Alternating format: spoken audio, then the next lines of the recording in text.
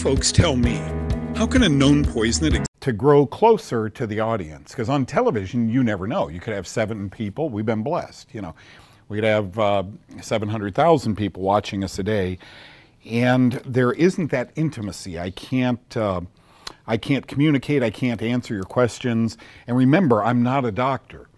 I'm answering questions within my realm of knowledge, working with so many. Oh boy, if I seem tall to you, it's because I stood on the shoulders of giants who allowed me to try antifungal medicines, and the results were spectacular. Felice wrote in just before we were ready to go home on Tuesday, and I read it to you. My son had C. diff. C. diff is a bacterial infection. I got him on your diet. That was 5 years ago. He hasn't eaten anything off the diet since then. He's 21, beautiful young man, inside and out. She got him on my diet when he was 16 years old, 5 years ago. So he was 16, 17 years old.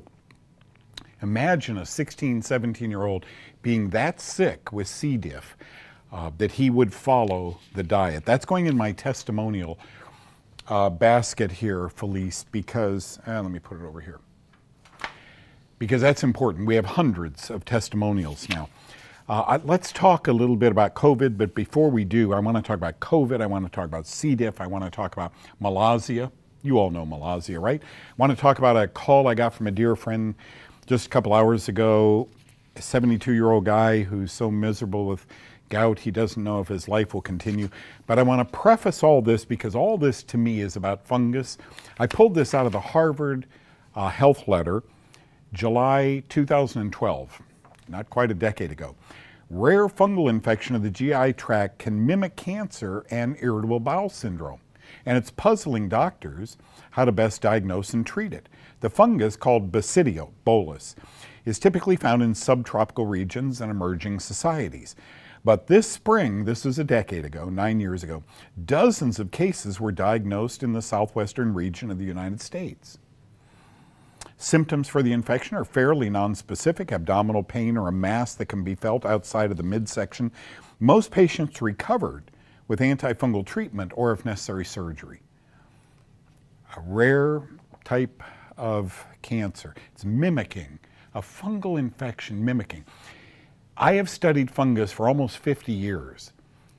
I find that it's the great pretender. Remember that song? Who was that sang that? Oh yes, I'm the great pretender. Pretending to be. It is. It can look like a viral infection. It can look like a bacterial infection. It can look like cancer and diabetes and gout and, you know, all of these things that I talk about here. So thank you for joining me today. That comes out of Harvard. They're aghast 9 years ago. Imagine their IQ juxtaposed my IQ. They're probably double my IQ. And they're, yeah. I'm sorry? The platters. Oh, yes. I'm the great pretender, pretending that you're still around. I love that song. I'm going to play that on the way home. Get ready, Siri. Okay, here is Harvard doctors. Did you ever see who wrote those jokes, these funny jokes? School of Higher Learning, all these very intelligent 10 and 11-year-old kids, and they're running into their school. Was it Wilson? Who was that guy? They're running into their school, and a big sign on the glass door of the school says push, and they're all pulling the door. And that's sometimes the way I feel with doctors, folks. Very, very bright. But if you don't teach them exactly what they have to regurgitate for the next 50 years of their career, they're not going there. Continuing medical education should update them during this COVID problem we're having. Maybe a lot aren't going, I don't know. Most patients recovered from this fungal infection that mimic cancer. How many people have been diagnosed, put on chemotherapy, and had the worst case scenario? So I want to, on that note, I want to start with C. diff. And I want to teach you a little bit about C. diff.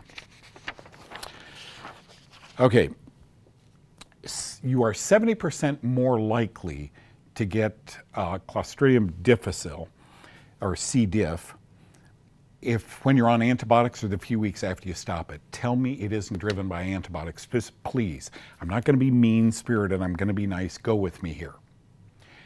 Antibiotic-induced horrible problem that 500,000 people a year go to hospital. Cha-ching. And 29,000 a year, over 2,000 a month, die of this Clostridium difficile. They say it's a bacteria that antibiotics cause. No, no, no. Antibiotics kill bacteria. But antibiotics encourage the overgrowth of yeast. See, God put two types of organisms in our intestines, thousands of species of bacteria and candida, yeast, in our intestine. You begin randomly killing the greatest invention, the worst invention at the same time. 50, 80 years ago, antibiotic hailed as a benefactor of mankind. Did I ever read you that? Here it is right here. Let me read you this. I can't believe I have this book. And this wasn't, I didn't set that up today to do this. John showed this book.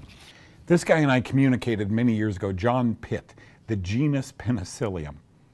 I am the strangest guy you will ever know in your life. I didn't peruse this book, but I sure looked through it.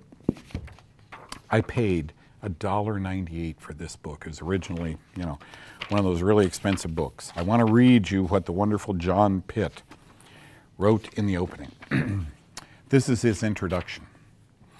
It is ironic that this humbled fungus, Penicillium, the fungus, hailed as a benefactor of mankind, may by its very success prove to be a deciding factor in the decline of present civilization. He wrote this book. When did I buy this? I bought this so many years ago, 1979.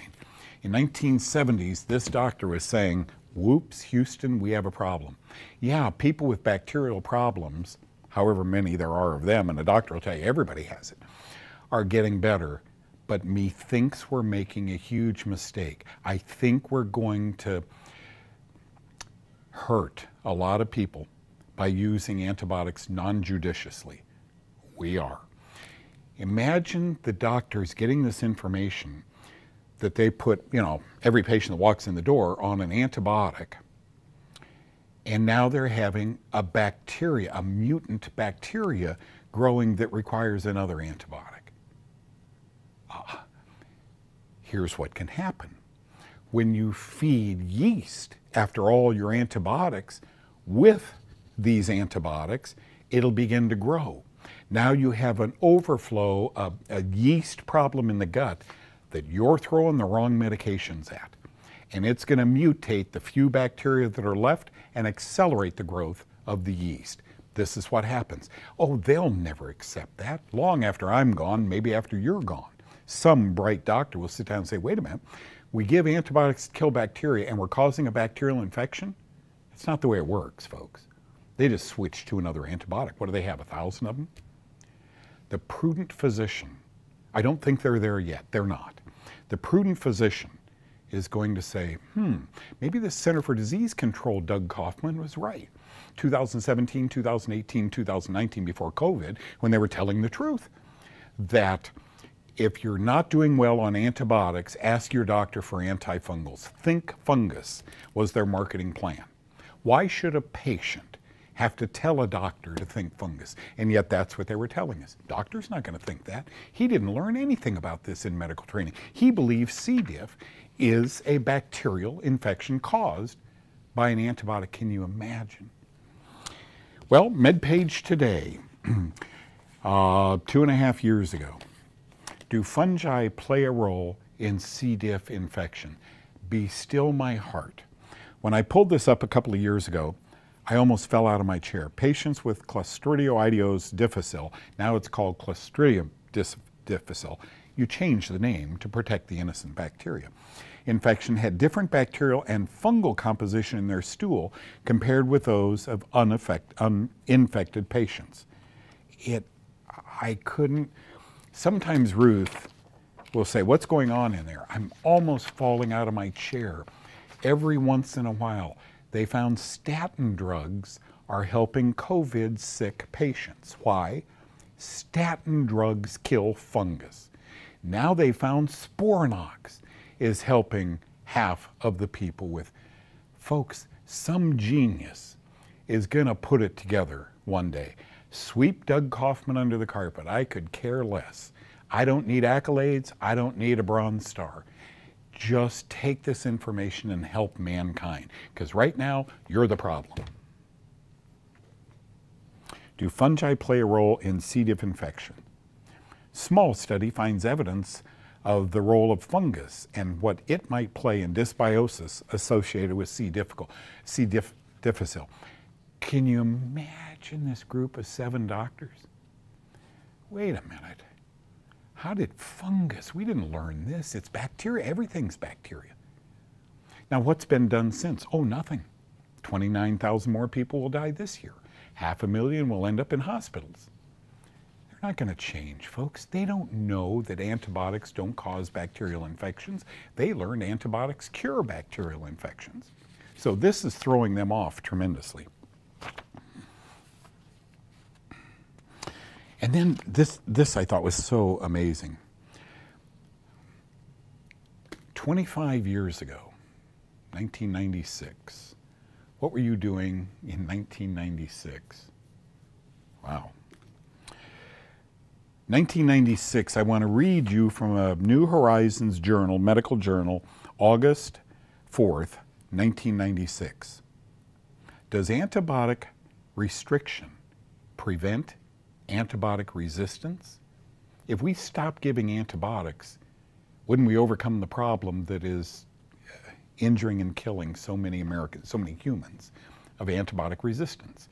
You see, if you throw too many antibiotics at this fungus, eventually the patient isn't going to get better on any antibiotic. Vancomycin is one of the antibiotics of last hope, and it killed my father. You know, it's their medicine. Great stuff, right? But vancomycin might help a lot of people. So it was asked 25 years ago, does antibiotic restriction, if we don't give people antibiotics, do they get antibiotic resistance? No, they won't. Okay? But when we restrict antibiotics, it cures antibiotic resistance. It prevents it. Listen to their words. Antimicrobial resistance among some hospital organisms has increased to a stage where it can no longer be tolerated.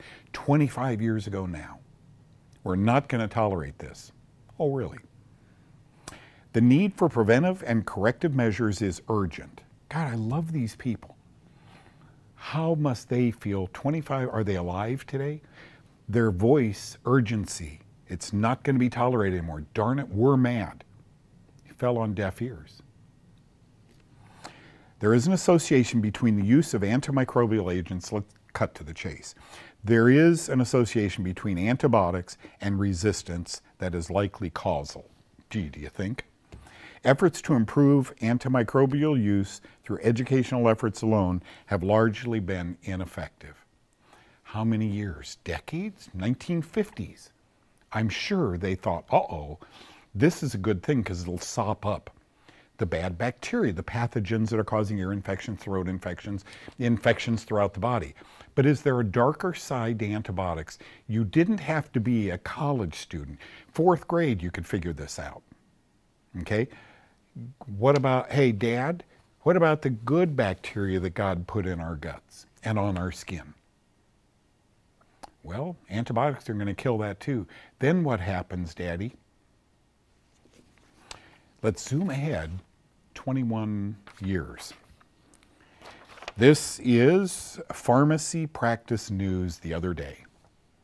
Antibiotics make the top 5 in Choosing Wisely campaign in 20. Good for those pharmacists.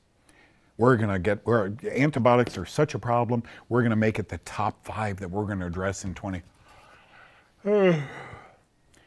Unfortunately, it is up to you and me to know what's going on. You're going to get an antibiotic 25 years after saying this is intolerable. This isn't going to work anymore. Urgent need. Ain't going to happen, folks. Your doctor learned to prescribe antibiotics for everything that ends in action. Infection. You're going to get an antibiotic. But what, Doug, if you're right, and my pillow is 20 years old, and my mattress is 30 years old, and when I hit that at night, I breathe, and my sinuses are blocked up, and my eyes itch, and I go on the antibiotic. Some antibiotics have antifungal properties. So for a short period of time, you might take that acute sinus problem. Wow, that doctor's awesome, that ear, nose, and throat doctor. And for a week or two, but then bang, you're back on the pillow at night, and 7, 8 days later, you got another infection. Go back to the same doctor. He'll look up, oh, I gave you tetracycline last time, let's give you more tetracycline. And before you know it, your acute nasal problem is now a chronic nasal problem, built by a well-meaning doctor who paid $250,000 for his education and didn't learn about the mold in your pillow or the mold in your apartment. Okay? So, do fungi play a role in C. diff? Unquestionably, yes. Can we move on now to something called malassezia? Do you know what malassezia is? Have I taught you about that? Oh, John made my tea today. You did a magnificent job, John. Malassezia is a dermatophyte. Malassezia are several of, I can't get that, call him back later. Malassezia is a yeast that grows on the skin. Clinical Microbiological Review, 1992, long time ago.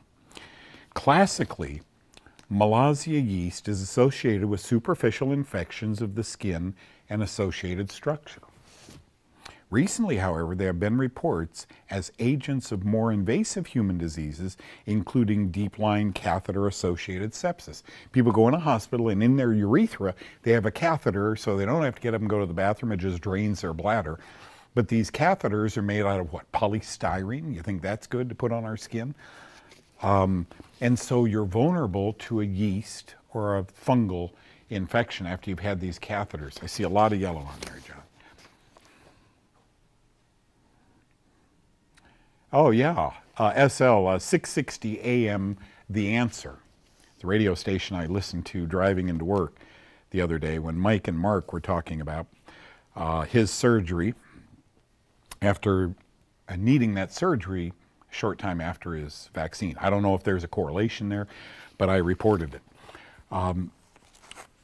So they're now saying that this malassezia indwelling catheter may initiate fungal growth in your urethra, your urine tube, from having a catheter in it. This is 30-some years ago. Harmless yeast. Malassezia are skin pathogenic yeasts that live on the dermal layers of 90% of animals and we humans. About a dozen species have been identified and several are linked to tinea versicolor, skin patches discoloration, and seborrheic dermatitis, dandruff, these malassezia. When I tell you folks that, you know, if you have seborrheic dermatitis, I saw it over and over. I saw it 100 times from people who get out of the shower in the morning and they live in cold weather, so they put a toboggan on, or they wear a baseball hat all day and they're working outside. You take that moisture and you seal it in, and bang, you've got dandruff. You're just growing fungus. Malassezia are the fungi that you're growing. But 1 year ago, in 2019, scientists discovered that the yeast may play a much larger role in a much larger, even life-threatening health problem. This I put up on God TV a few years ago. Can a harmless yeast progress cancer? You've heard me say last Tuesday and a couple of weeks before that we now know yeast makes viral infections worse, right? One of them is HIV, AIDS. Another one is human papillomavirus. They increase the vulnerability of the virus to just take off, makes it more virulent. Yeast and fungus accelerates AIDS and human papillomavirus, and now we're hearing that a harmless yeast, we all have it on our skins, progresses to a more serious condition. Let me read it to you. Scientists have suspected that viruses,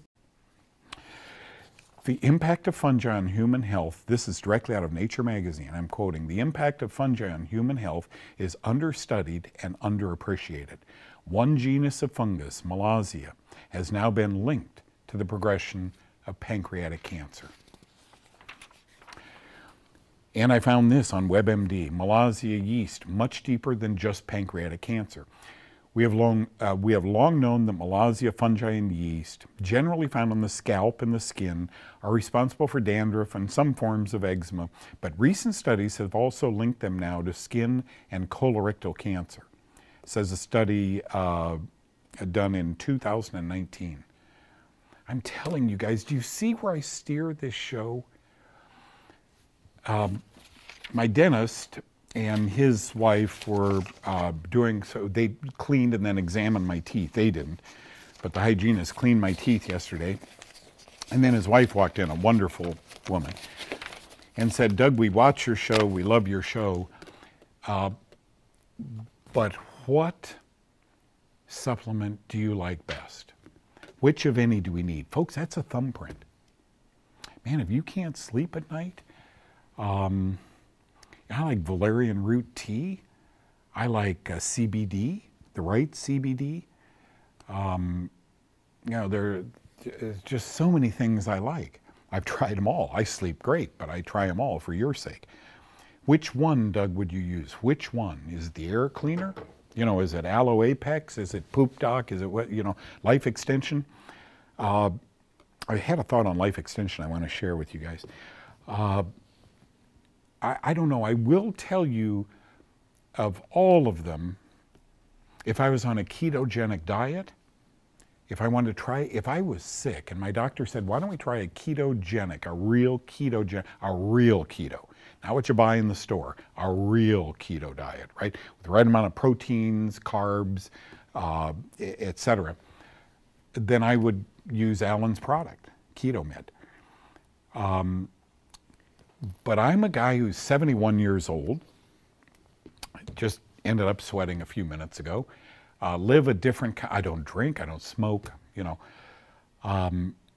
So what would I take? The few times I have not taken beta-glucan, I suffered. And so my choice, this is what I tell them, what do you want?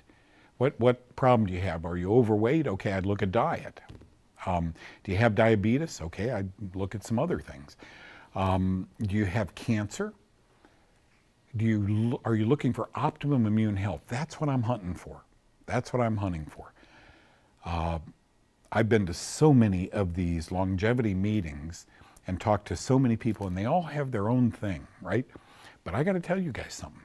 Unless you're eating properly, and I think I can help define what proper diet is. Anything that starves fungus. Fungus will kill you. Harvard says it mimics cancer. If you're taking the proper supplements. I don't know if my foods have, and I eat organically, I don't know if they have all the nutrients I need. So I take a general, you know, once daily or sometimes twice daily nutritive supplement. Okay? I know my immune system is old now. I know I need to get it up there, and that's exactly what beta-glucan does for me. Let me tell you about Life Extension. I got to thinking.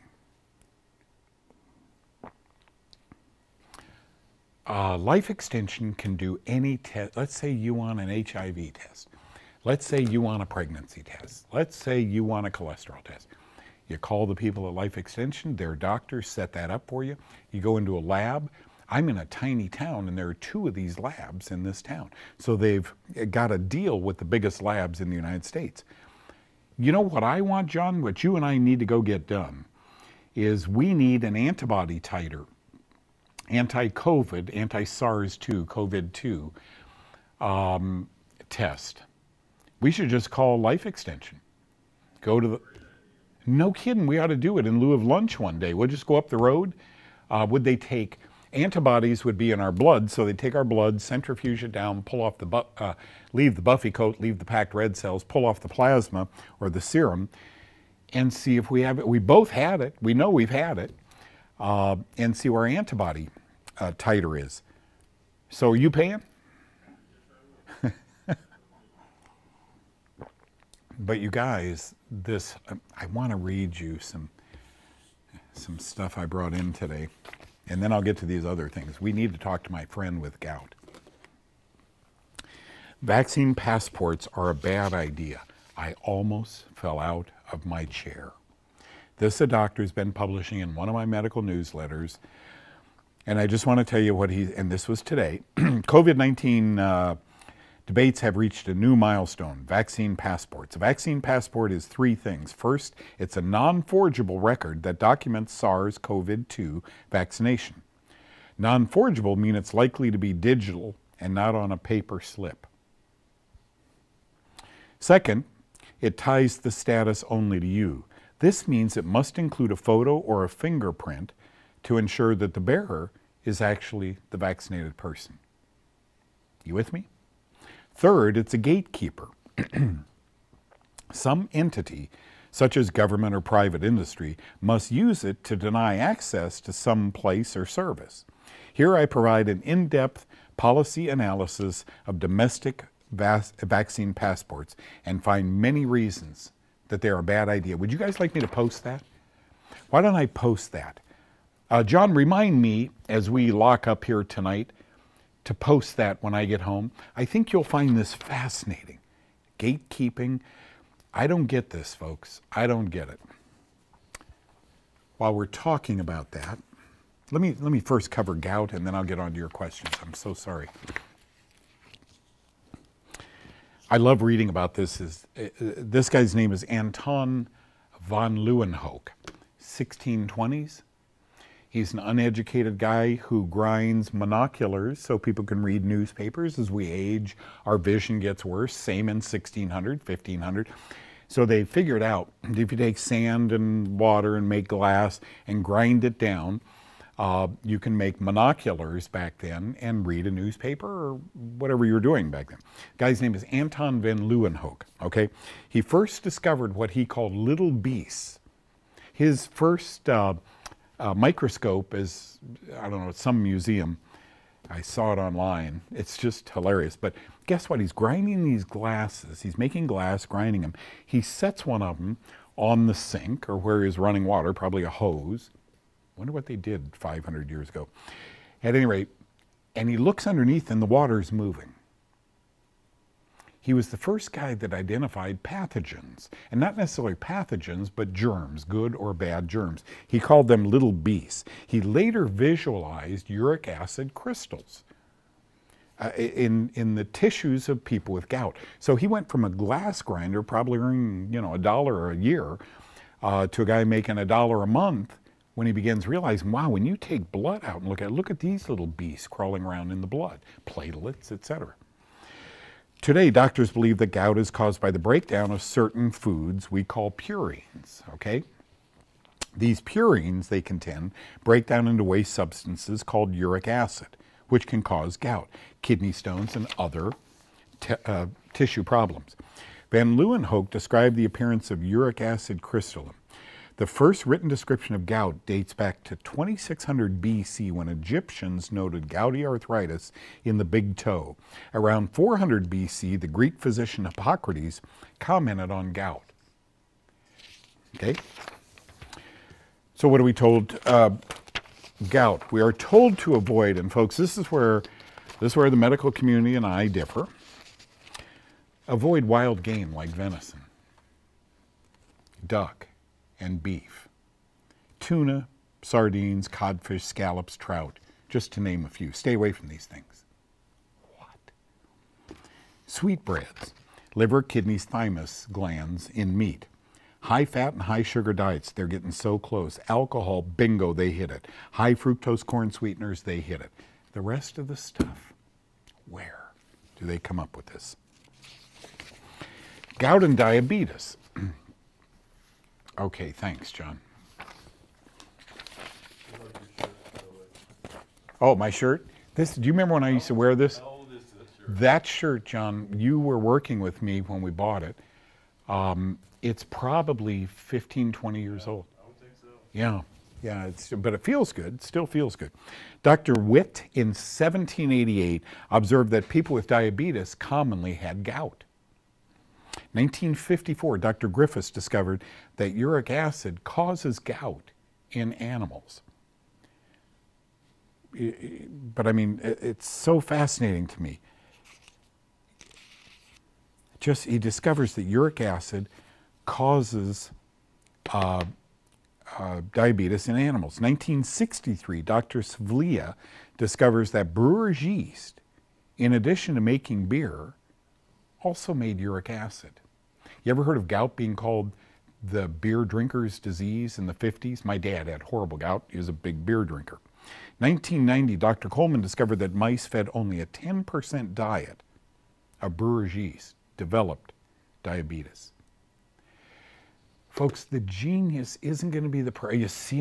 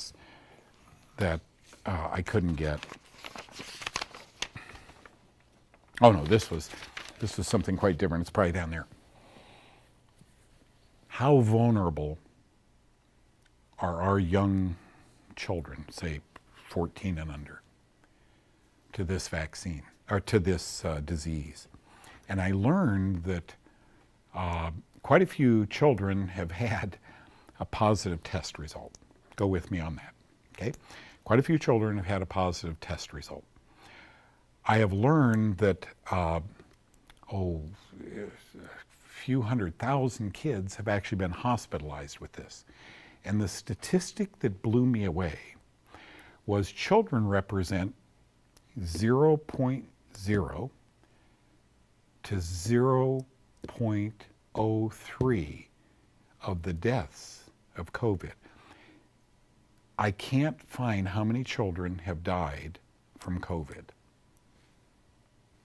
It's amazing. I do know that VAERS, the Vaccine Association that keeps track of how many deaths and injuries there are, mortality and morbidity, they have taught, here it is. They taught us, this is the U.S. Agency for Health Care Research and Quality in the year 2010. And they say, and I need to quote them, here are the results. Adverse events from drugs and vaccines are common but underreported a decade ago. Although 25% of ambulatory patients experience an adverse drug event, a quarter of us, less than 0.3% of these adverse drugs and 1 in 13% of serious events are ever reported to the FDA. Likewise, fewer than 1% of vaccine adverse events are reported. Do we need to vaccinate children for a disease that doesn't really exist in them?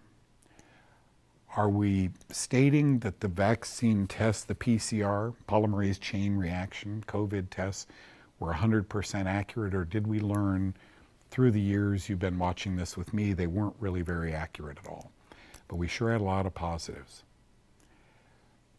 I still, to this day, don't believe I know someone who has passed from COVID. It's tragic, tragic what's going on. And I sure as heck don't know a child. Maybe you do. And that's tragic.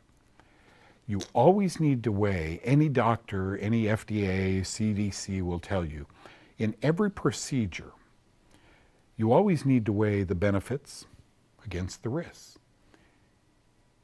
If, let's say, 100 children in the US have died of COVID because there were comorbidities, cancer or something like that, do we then need to vaccinate 60,000, 80,000 children before they can go back into school with a vaccine that is experimental? I can't answer that. We each need to ask ourselves that question. So I'll expound on that here in the coming weeks. Please never let me be your COVID go-to guy. I think I know what COVID is all about. And I think a series of mistakes have led to it. Our doctors are good. There are those who contend that vaccine is life-saving. It's saving so many lives, you just can't believe it. I don't know. I don't really know. So don't go to me as your go-to COVID guy. When it comes to things fungus, like Harvard saying, whoops, some cancers aren't cancer at all. They're fungus. And many research papers say pulmonary mycoses mimic pulmonary cancer, lung cancer, okay? Yeah, I listen to Mike and Mark in the morning, 660, The Answer. Jack asks, is it possible that C. diff is caused by a biotoxin or metabolite made by bacteria? Could be, because they're not mycotoxins, but they're bacterial toxins that are made. Jack, very good point. Certainly could be. I just find it fascinating, that headline that says, is fungus playing a role? We're finding this in C. diff. What role does, that isn't definitive, of course. That's conjecture. But it's still research, a small study, maybe a couple hundred people. And they find in the blood of people with this disease, not only excessive bacteria, but fungus. What does that mean? Okay? And then you have to understand, if we're throwing, Jack, antibiotic after antibiotic after antibiotic, Levaquid, you know, all these antibiotics at people, are we creating fungal growth in their inside? And the answer is yeah. Aurora, can I recommend anything that is a natural anti-inflammatory? When I had inflammation problems, this is now long ago, I turned to something called curry or curcumin. Today it's curcumin. Life Extension has it. A lot of good companies have it. Life Extension has something called Curcumin Elite, which is a product I've taken. It's wonderful. You can I could almost watch the inflammation go down. hundreds and hundreds, maybe thousands of patients in that 5 years I worked with David and the other doctors I saw. I was the guy who saw in LA with Dr. Gottschalk, I was the guy who saw amazing things happen with chronic sinus problems when we ground up nystatin, put it into a nasal spray. The pharmacist downstairs did it. They didn't need their allergy shots. And so my eyes were awoken to fungal problems long ago. Once these patients were starting to, get better, I talked to Bob, the pharmacist at that time, and said, what is this drug used for? Well, nystatin is already a 30-year-old, this was in 1970s, so it was already a 30-year-old medication. Now it's pushing, 70, 80 years old. And he said it's used to cure the gut of yeast overgrowth. Bob, how does yeast get down there? I'm a traditional guy. I thought yeast grew in the vaginal tract only. And he, thank you, bud, he set me straight. No, Doug, people who take a lot of antibiotics, you were born with yeast in your belly. You're kidding. No, and it can ignite when you take antibiotics. And nystatin was developed. You see, did I stand on the shoulder of giants? He was the nicest guy. He drove a 1941 Chevy to work. Black Chevy that was just beautiful. And so he was the one that kind of interested me in all this. So nystatin was invented because people who take lots of antibiotics have lots of tummy problems, bloating, belching, indigestion, diarrhea, etc. Constipation mostly. And he said this was really a great drug. Then I began to wonder, nobody can fix cancer. Nobody can fix diabetes. We just medicate these people from womb to tomb. So hurry up and diagnose them and get them in. That's the way it felt to me. Maybe that's not the way it is, but that's the way it felt and feels to me. We are in such a hurry to get a pediatric visit done so we can tell what problems that baby has. I'm sorry, just the way I feel. Okay? So every time I take an antifungal supplement, I have a fungal rash. That may indicate that you're taking way too much. You're encouraging a Herxheimer or a die-off. If nothing happened, I'd say, okay, it may not be fungus. But if you exacerbate a dermal condition by taking an antifungal, something's trying to come out.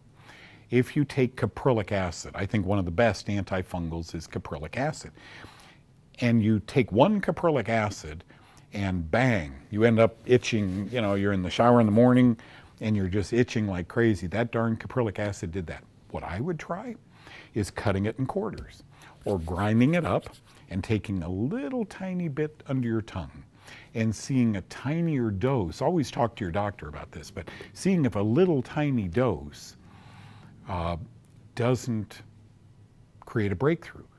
Now, Doug, when I take a quarter pill every day, I feel so good with it. My stomach's better. I don't break out on my skin. And then in 3 weeks, take a whole caprylic acid. Darn, here it comes again.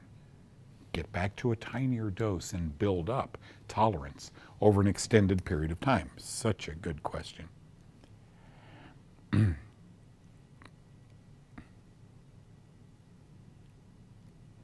Yeah, Floristore, good for C. diff. I would use a prebiotic, a probiotic, a postbiotic, and I can tell you that's what Dr. O'Hara's is. They pay for sponsorship, not here, but on my television show. If I had C. diff, yeah, I think one of the ways of repairing damage done by antibiotics is a changed diet. I think another one is a good probiotic. So you're on the right track, Janice. That's what I would do. Good for you. Sandy asked, Doug, what would you take with swollen glands in the neck? Already on your Kaufmann diet. Love your show. Thank you, Sandy. Listen, if I had swollen nodules in my neck, I'd go to a doctor. It could be some, let me read you something. One of the characteristics of, how do I put that back? Breast cancer, breast cancer, breast cancer. Hope at last. One of the characteristics of non-Hodgkin's lymphoma is the glands in the neck or the glands under the arms or top of the legs becoming inflamed, swollen. And these doctors address this. Carcinogenic fungi found in tobacco. Wow. Chapter 10. I just want to read you this. Penicillin and other antibiotics cause lymphoma. Sometimes you see swollen nodes in lymphoma. Penicillin and other antibiotics cure bacterial infections. No, that's not what they said. Penicillin and other antibiotics cause lymphoma in humans. Doctors Bernstein and Ross in 1992, in their study of prior medication use and a health history as risk factors for this disease, non-Hodgkin's lymphoma, found that greater than or equal to 2 months of treatment with penicillin or other antibiotics were associated with a significant increase in the risk of non-Hodgkin's lymphoma. What? 30 years ago this was published? Does your oncologist know this? Guarantee you. The answer is no. Guarantee you. Not bad people, not smart people. This is 30 years old. But doctor, what caused these in my neck? Well, we don't know. You have lymphoma. Sometimes the immune system fights itself and you grow lumps on your neck. Be careful. I would rule out, often our lymph nodes swell when we have an infection. Do lymph nodes swell when we have a bacterial infection? Make book on it. Do they swell when we have a fungal infection? Make book on it that nobody reads. Okay? Such good questions. Love trying to help you guys. John, you make really good tea.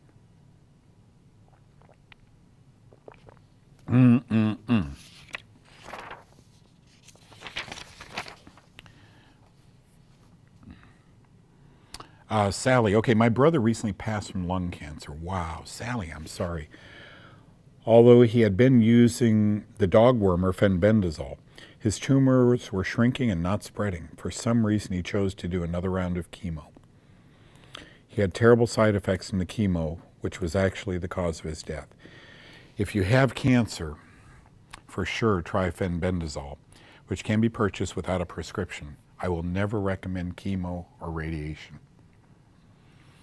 Boy, that hits you in the gut. So John and I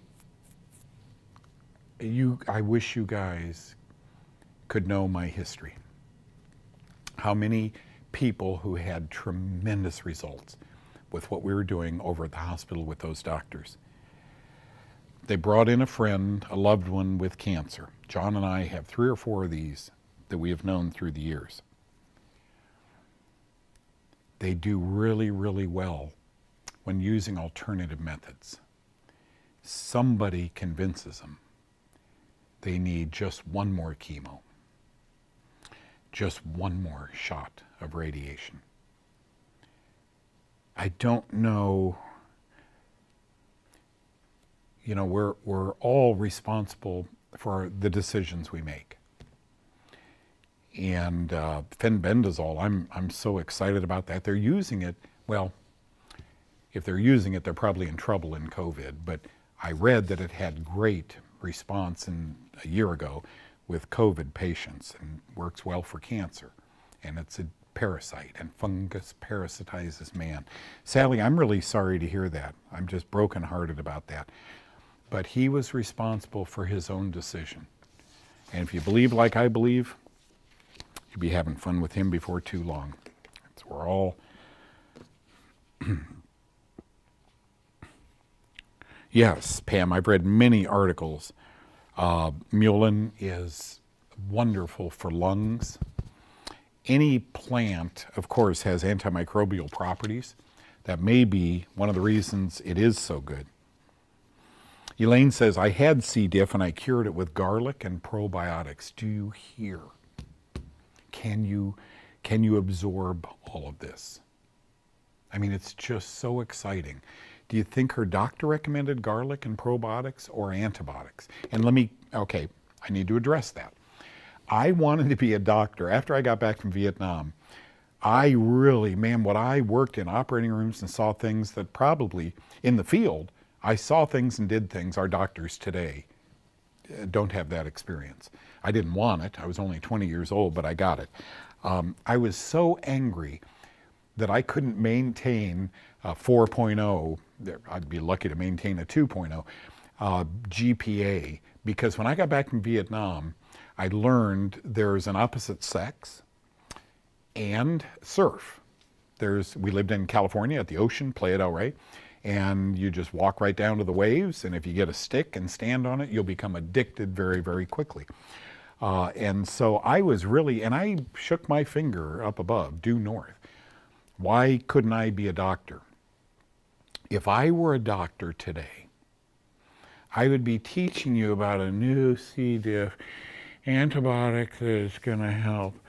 And if you mix it with a beer, it's going to be the greatest thing in the world. You know, that's exactly, I wasn't meant to be a doctor.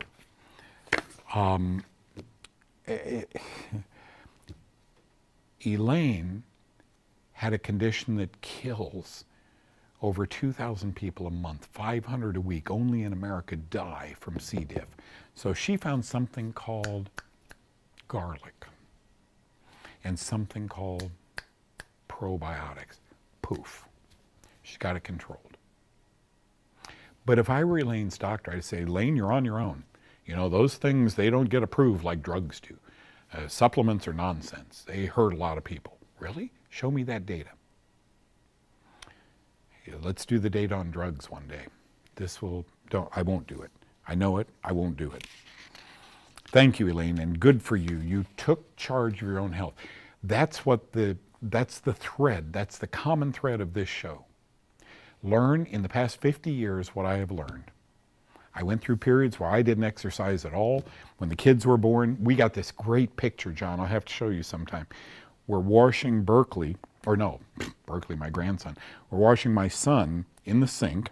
He's a little tiny guy, about yay big. And somebody, it was probably Ruth's brother, was standing back and took a picture. You should see my gut. That was 40 years ago. I had a gut on me. I was a beer drinking guy. I was stressed out. Kids, you know, men, when we have children, do you remember this, John, when John was born? The thought. In the newspapers, LA Times and all the newspapers, they used to say it costs $1 million to raise a child. And I have two? How in the world? You live like, I've got to work 2 jobs. I've got to do this. Men and women go through different, concerns. And man, I was going through that big time with the boys, but I was apparently eating everything wrong. I knew about this by then, but I threw caution to the wind. I was in my 30s and threw caution to the wind. Good for you, Elaine. You took it upon yourself to help yourself. Now, I always think it's a good idea to, if you live in a condo and there's a nurse living there, talk to her. If you go to church and there's a doctor or a chiropractor there, talk to him. Get a team of people around you. Hey, I have C. diff and I'm thinking about swallowing a lot of garlic, deodorized garlic, and taking a good line of probiotics for a couple of months. What do you guys think? I like that. I like that.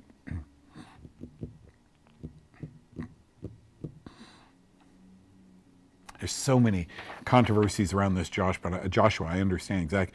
Do you believe that a mostly carnivore diet will meet most mineral?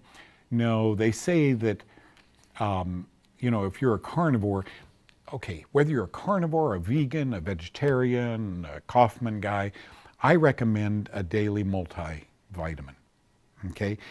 Because some people do great on a carnivore diet. Others do horribly. And there was a guy I interviewed on the radio. What was his name? The Eat Right for Your Blood type, Dr. Diadamo. He was great, very entertaining on TV. But I never bought that science. I didn't. A positive, which I am, it was on my dog tag. A positive, so I should eat this way. And when I ate that way, I felt horrible. You got it's a throw of a dice. You got a 25% chance in being right. You got A, B, and A, B, and O. So you got a 25% chance of being right when you write a book about this. Joshua, thank you. Good to hear from you. If you're eating a carnivore diet, or any diet, take a good multi. Stack the odds in your favor. If it's deficient in certain things, and you type them out here, which is really good, make up for that. If you feel good, when you find a good horse in Texas, you ride it. If you find a diet, man, I feel good on this diet, you know, take a good, they're not expensive anymore, 10, 20 bucks for a good multi-supplement every day. Dean would like to know about Time Out. Is it a cream? John, remind me to call them tomorrow. I'll bet they are getting orders that are sensational and wonder where they're coming from. Time Out is thyme oil, T-H-Y-M-E. It's thyme oil, so it's the cure is in the cupboard, as Dr. Cass Ingram says. It's a spice. They squeeze, they get some oil, they dilute it with water. The stuff is nuts good. Eczema, skin problems. My dad used to call them honeyfastugis. You know, when you got a little honeyfastugi on your skin. We didn't have Time Out there. It's cheap. $18 per bottle full. Get some cotton pads and rub it on, you know, wherever you have a honeyfastugi. But it's not a cream. I don't believe it is yet. It's a very, very functional, very good antifungal. Thyme. Inductive pleasure, I like that name. Doctors get mad when you ask them questions. Gosh, I got in trouble years ago on TV. The gall of someone to charge you a fee and then to get upset with you. The gall. I would last 3 seconds in a doctor's office like that. My wife goes to a chiropractor, neat guy. I went to him, it was when my push-ups went from 75 to 125 a day. My lower back, my shoulders, so I went to this guy, very nice guy, and had another appointment in, I don't know, 5 days. I went back, and I walked in, and the girl said, "Oh, no, you can't come in here without a mask on." And I said, "Okay. Do I have to?" I was in the other day. "Yeah, you have to. From now on, you have to." "Okay, bye." I got to be comfortable in my skin. I acknowledge and I respect that group felt uncomfortable with my presence if I had COVID, a cough, or something. They don't know my history. So I understand that, but I get to choose. I'm not going down easy, folks. I get to choose where I shop. If Delta Airlines won't take me, I'll fly in other airlines. If they won't, I'll get a car and I'll drive. That's just who I am. I will move mountains to see that I end up the comfortable one. I'm paying the fee. Just who I am. So, good. Yeah, doctors get mad. Personally, I would find another one. The second a physician raised his voice to me, I'm out of there so fast, it'd make his head swim. Okay, so this is Gary. Hey, Gary, on Facebook. I spend $500 a month for health insurance for my wife. I'm on Medicare. I don't trust any... Tell it like it is. I don't trust any of the doctors that are preferred providers, and have learned more by listening to Doug and reading his books and following his diet. So I'm going to charge you $400 a month. You just send me that $400 a month. I want for nothing. We have indoor plumbing. Gary, that makes me so happy. Elaine, that makes me so happy. All I've ever done, Mom always said I was really good every Christmas. I'd get Herbie the Love Bug puzzle, 400 pieces. You put Herbie the Love Bug. I've always built puzzles. Keeps my mind really sharp, and they're extremely logical, right? You got corners. They go in first. You got borders. You got white. You got red. You know, I just put it all together. I've always done that. And that's what I do in my adult life until God tells me that I can't do this anymore. Remember, John, when you were 65, that was a lot of years ago. You got that notice from Medicare. I put it on television. I took the notice and put it on television. It said, Mr. John, we've noticed for 2 years you haven't been to the doctor. You haven't even been to a urologist to have your prostate checked. John and I just roll and roll and roll. And since I've known you, you haven't. So that's what, 16 years. But it's funny the way they encourage you to go to a doctor. And I remember you know, this is back when I met, oh, what was his name? Down in Santa Monica, he had the Nathan Pritikin. And I met all these really fun people who would go on to become famous, and I didn't, but who needs that? And I remember Nathan telling me, no, if you have heart disease, you got to eat a lot of, you got to eat this way. And I'd go watch Mom and Dad. I'd go home on the weekends and spend time with them. They didn't follow anything that my alternative doctors were saying. And I did. I had to make a choice because I watched Dad suffer horribly with symptoms from head to toe. And I don't think you can drink alcohol and smoke cigarettes and eat, the way Dad ate. Wonderful man, wonderful man. What a great man, 5 children, and live a healthy life. And Dad loved doctors with a capital L. When HMOs came along, Dad joined an HMO at work there, joined an HMO, and he would go to doctors all the time. And he ended up losing a leg, then losing a hip, then getting a pacemaker, then going after drug after drug after drug they would put him on. And then I said goodbye to Dad. I didn't see, that's not to me logical. It's logical to watch his lifestyle and say, okay, I better do something about that. But remember what you and I learned in 9th, 10th, 11th, 12th grade.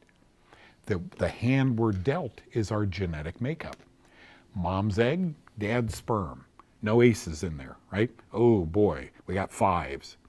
What I didn't know is something called epigenetics. In medicine, epi means on or upon. Genetics has little to do. We used to think that breast cancer was linked to grandma or definitely mom or very definitely your sister. We had no idea it's not like that at all. Epigenetics says Doug watched Mom and Dad, loved them, was there with them when they died, loved them more than he loved oxygen. But he opted 50 years ago to do, 40 years ago. I told you the picture of me washing Evan when he was a little baby with my gut hanging out. Wasn't a big gut, but I'll bet it was probably 34, and I was a small guy. That picture changed me dramatically. So I've always believed in being responsible for my choices, okay? You've always got to answer for your choices. Always. Good, bad, indifferent. Watch or remember Mom and Dad. Watch your brothers and sisters. And I work out on a regular basis. And I don't eat what an old guy normally eats because I'm having a really good time. I think the ticker is working great and the brain's working great. So I get a reprieve, God willing, for a few years to teach this. I love teaching this. I think many of you could become independent. You are free the moment you realize you're Gary. You're free the moment you realize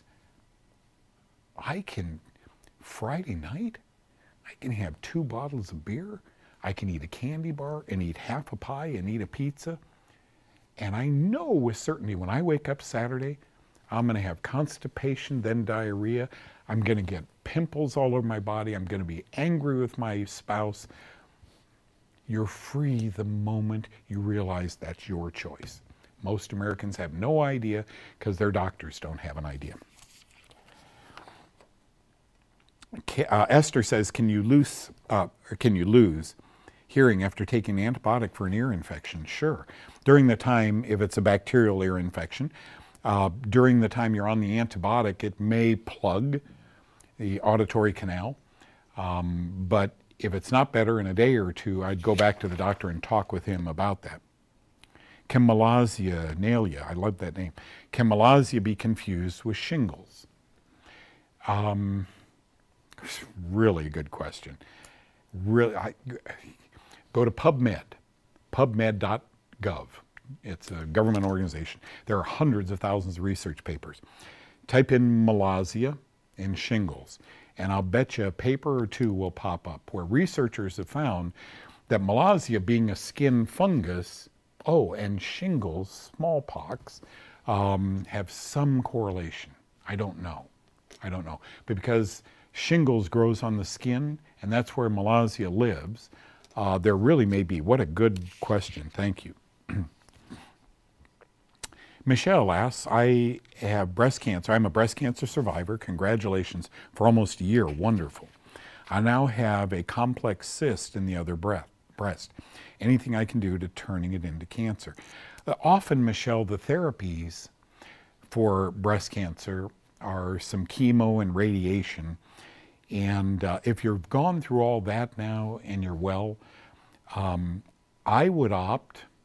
Listen, the oncologist and your own doctor and your family have to be scared when, oh no, here we go again. I would ask for a mycology biopsy. I would ask if they can do, and they probably can, what do they call it? Gosh. Whew. Where you put a needle in and you withdraw. No, it's a needle biopsy, but it's a you guys know what I'm talking about. In a breast, there were several cases reported where they did it's in the scientific literature. They go in with a small needle, 26 gauge, and they go into that cyst in the other breast, pull off some of the liquid, and they can test it for fungus. The doctors who have done that, I reported 3 or 4 cases. The doctors who have done that have found that that's a fungal cyst, and then the women survived by being on antifungals, and I'm sure they didn't know back then about diet. Oh, come on, what's that called? Somebody type that to me real quick. Yes, fine needle aspiration, FNA. John, way to go. FNA, fine needle aspirate. Everything, has 3 or 4 letters. That's what I would do, Michelle. I would ask the doctor to do a fine needle aspiration on that. Or if he or she says no, then I would go ahead and get a biopsy and split the sample. Half goes to the cancer detection, other half goes to mycology. Mycology is fungal studies. Let them look for aspergillus or phoma or alternaria or candida, because fungi grow in a sac, just like tumors do. And if that one comes back, fungus and mycotoxins. There's a lab called Real Time Labs out here in Richardson, Texas, that does these types of tests. A pathologist, a friend of mine, and he does a lot of these. But I would find a mycology lab. The doctor should have no problem splitting that sample, sending half of it to that lab and half of it to a mycology lab where they test for fungi and their poisons. And if they find fungi and their poisons in that cyst, there's going to be a whole lot of questions, isn't there? Wow, wonder what was in the other one, okay? By the way, let me sidebar here and teach women. 10 years ago when I lectured, a breakthrough had happened. In 1 year, I believe, science had found, big science, New England Journal of Medicine, Journal of the American Medical Association had found that 3 things dramatically, some of them, increased the risk of women's breast cancer. One was alcohol of any kind. And yet every doctor, have a glass of wine a night. That's not going to hurt you. Some women, I think it does hurt. Number 2, antibiotics. Duh. They are mycotoxins, and mycotoxins cause cancer. And third was starchy carbohydrates. I tend to think of grains, but potatoes, rice, things of that sort increases your risk of breast cancer. Mycotoxins, mycotoxins, mycotoxins, fungus. So just think that way. I hope that helps. Oh no, Raylene. This is a tough show to do. A good friend diagnosed with stage 4 pancreatic cancer 4 weeks ago just passed away yesterday. I'm so sorry. No one would have thought fungus. No way. And yet there was a paper that said, we're seeing pancreatic cancer. Fungus tends to promote it. Does it cause it? We don't know. What causes pancreatic cancer? We don't know. Then let's put all these patients on the Kaufmann diet and put them on Sporanox, say 200 milligrams twice a day, to see if in a few weeks they're not doing better. Their tumor markers are getting better. I'm so sorry. What causes pancreatitis? So Viola, the itis as opposed to pancreatic cancer. Itis means inflammation or swelling. So it would be a mycotoxin can cause an itis. What makes bread itis? When you take flour and you mix it with water and you put it in the oven, 350, nothing, becomes hard. Unless you put some yeast in there, and then it becomes itis. What makes bread inflamed? Yeast. Could that make my pancreas inflamed? You bet it can. And according to that paper I read you today, it probably does. Good questions. I think, Lillian, thank you. I rotate my daily multi. I love Frank Jordan's. I've used that so often. I love life extensions. I rotate those. I use the 2 a day with life extension and then Frank's his daily multi. I'll take that for a couple months, then rotate it and begin taking another one for a couple of months. But there's so many good ones out there. So many good ones. The B vitamins tend to be potently antifungal, as does cholecalciferol, vitamin D3, as does zinc, and so many of the ingredients. Not only are you making up for nutrient deficiencies, if in fact they exist, and I know I eat an organic diet almost all the time, so I'm not worried about that, but they're all antifungal, or most of them are antifungal. Good daily multi.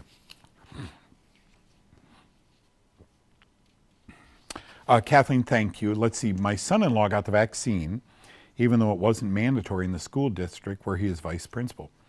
He's the one with the parotid gland tumors. Oh boy, I'm scared to death for him and my daughter. They're only 42 years old. Once again, we must stand on the decisions we make.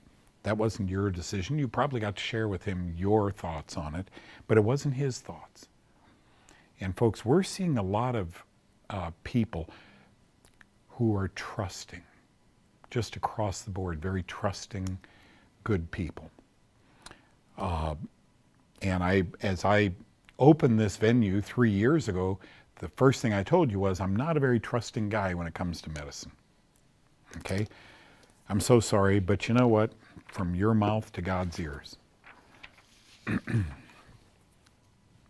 Thank you, John. Boy, are they, this is so good. Yeah, Neil, you already asked that. The fungus could be, yeah. Oh, Lynn, such a good question. Any recommendations for those who have mold illness and have mycotoxins in the body? Unlike bacteria, unlike protozoa, unlike viruses, requires two things with fungus. Fungus off-gas poisons once inside your body, and they're parasitic. So they'll get inside your body and share your nutrients with your cells. Two things. You must kill or stop. It's called fungicidal, to kill fungus, or fungistatic, to stop fungus. You must stop or kill fungus. Drugs do that, by the by, so do many supplements. Okay? And then you must stop it from progressing. Cancer metastasizes, fungus disseminates. It's the same thing. So you must stop fungus from metastasizing. It is pumped indiscriminately by the heart once in the blood vessel to weak organs in your body. You got to starve it. As long as you give it pasta and bread and alcohol, and the list is, you know, grains, cereal, etc., it's going to love you. It's going to continue growing. Sometimes when you stop feeding it immediately, boy, some people get sick. They feel really bad. Also, when you start taking nystatin or diflucan or Sporanox, these drugs that a doctor, when I'm gone, mark my words, those drugs will be antibiotics. It's all cyclical. Antibiotics have had their 90-year run. I think antifungals are next. And yes, they too will be abused. We don't know very much in science. Okay. Wow.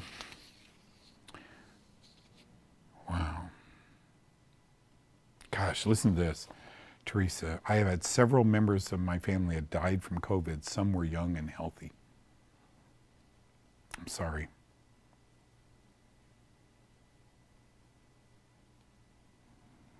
Anna Marie, my son is 15. He had COVID. and had no idea until he went to school for a physical and he had blood work. He had antibodies last September 2020. We will not be getting the vaccine. I'll gladly go to jail first. I have my 15-year-old, last one, to go in school. At 3 years left, he may never see the inside of a school. I don't care. They won't be wearing a mask 6 hours a day. None of this makes sense.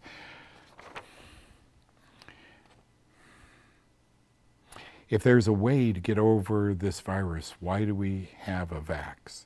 I don't understand, or maybe I do.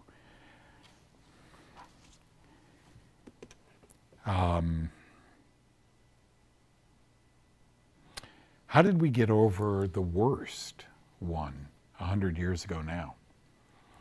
The global pandemic, the flu of 1918. Do you remember that? How many people died? Do you remember what they finally did to get rid of it? We didn't have a vaccine. We began putting people out in the sun. I just said cholecalciferol, vitamin D from the sun, is antifungal, antimicrobial. And yet what bothers me is when this whole thing started, stay home, wear a mask in your bathroom when you're showering, and it didn't go that far. Stay home, don't go out, don't let other people in your home. When 100 years earlier, that advice hurt people. And 100 years later, they're giving that same advice. I'm confused. To this day, I'm confused. Thank you.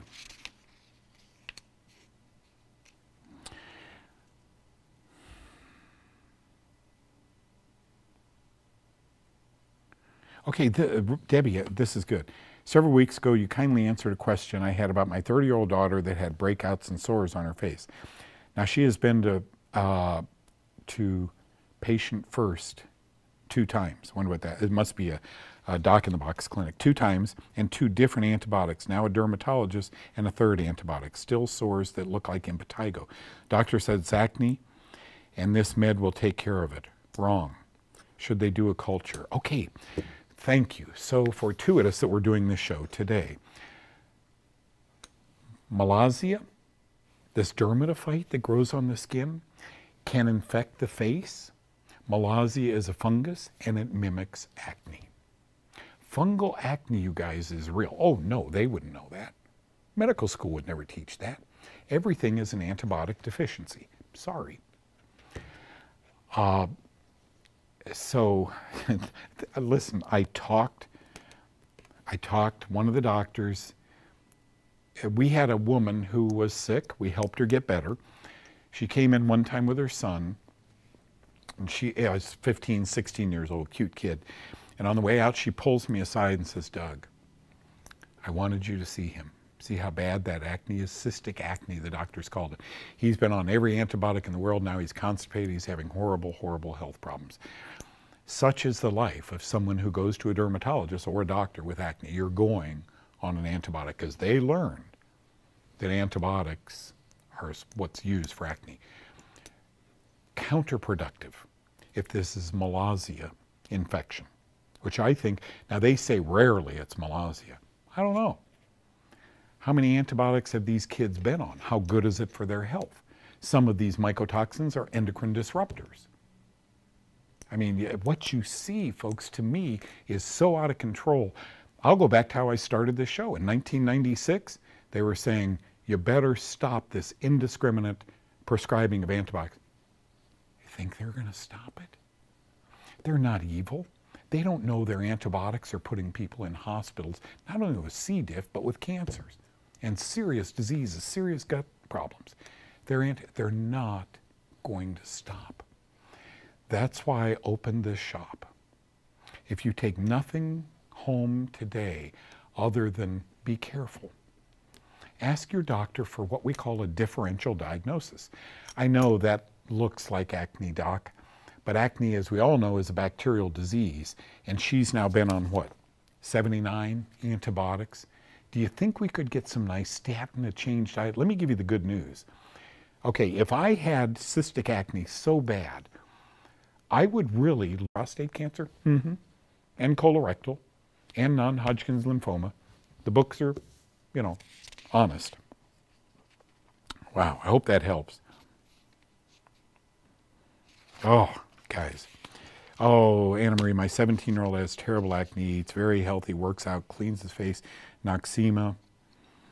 Buy him a face scrubber. Personally wouldn't do the medicines. Me personally wouldn't do the medicines. My oldest went through the same thing. He's 24 with clear skin. Hope he doesn't, I know it doesn't look nice, but I think it's hormonal. Okay. Hopefully Doug has a good solution. I'll be listening. All the best.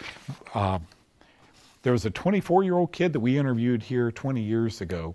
He wrote the 5-day acne reversal, and he talked about eating green apples. Yeah, I think they just look up apple diet. Or the apple diet for acne. Yeah, the apple diet for acne. And remember, John, we had people calling in saying, man, that works. Yeah, really good.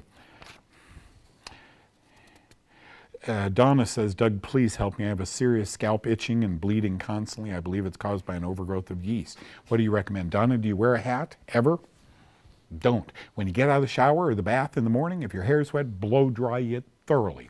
And then I would use a little 2-3 drops of melaleuca, tea tree oil, and massage it through your scalp.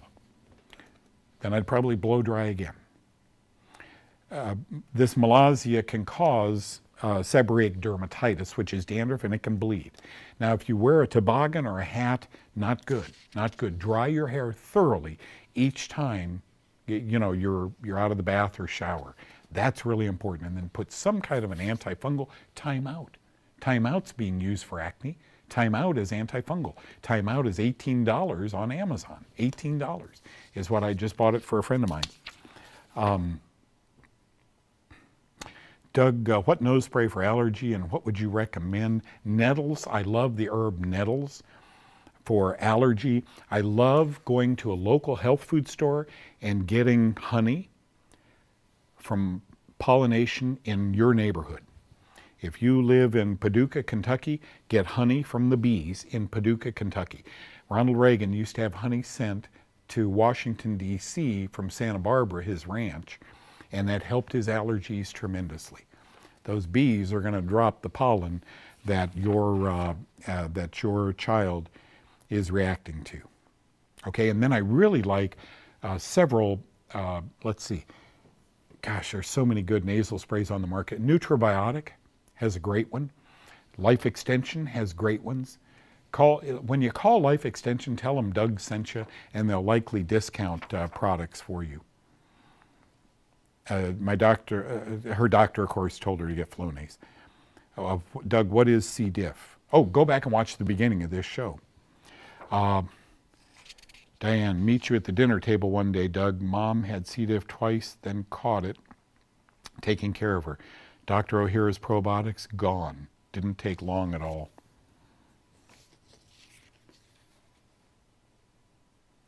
Tiny spots on kidney frozen. Do I need more CAT scans? No biopsy done. Tiny spots on kidney. What are they, Barbara? Have they diagnosed them? If I had tiny, you guys, fungus, if you're not taught in radiology through medical school to realize what fungus looks like or to recognize it, what are those black spots? I don't know. What makes those lumps on my ovary? Well, I don't know. Think fungus. I'm just telling you, think fungus. Always talk to your doctor about this. I'm new here. I love this. Can you tell me the best place to start? If you will do me a favor, what's the website, John? Live at knowthecause.com. Give me your name and your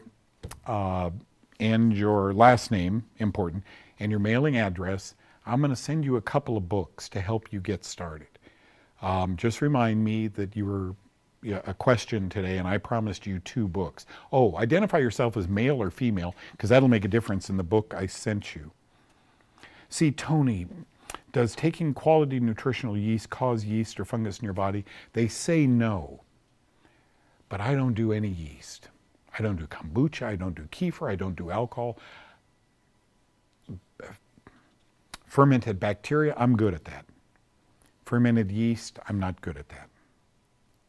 Do you have any suggestion or know doctors in the States that treat ALS? Tonight, Govinda, that's a pretty name.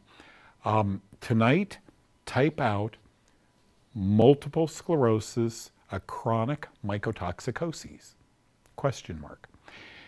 MS and ALS are myelin sheath degenerating diseases. Watch what we wrote, Dr. Holland and I wrote 20 years ago about multiple sclerosis. Apply the same to ALS. Work with a doctor, a naturopathic doctor that understands all this, and I think you'll do well. Wow. God bless you guys. Tell your friends, Tuesday, we'll be back at 3 p.m. and looking forward to bringing you a whole bunch more. This was fun. Thank you.